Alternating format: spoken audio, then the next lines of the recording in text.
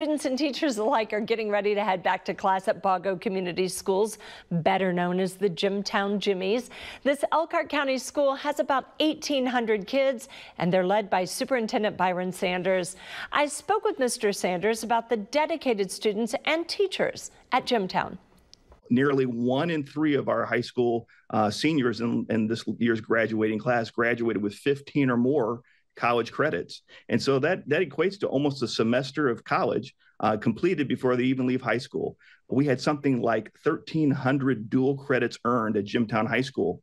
And that translated into well over $300,000 worth of college savings for our students. And so we're proud of that. We're happy to partner with Ivy Tech, and we just look forward to those opportunities as we continue moving forward. Now, you have a preschool at your facilities, and I think that has been a really big bonus for these teachers. The preschool is now in its second year? It's in our second year. We were given the opportunity by our school board to take that on. We wanted to provide an opportunity for teachers who were on campus to have on-campus childcare. And we needed to work hard to make sure that was not a cost to the district, and we've been successful.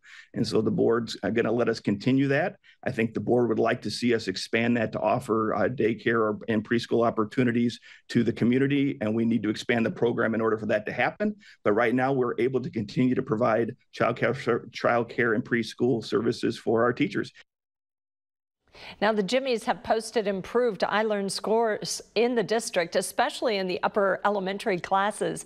If you want to hear more from my interview with Mr. Sanders, just go to our website and click on this story.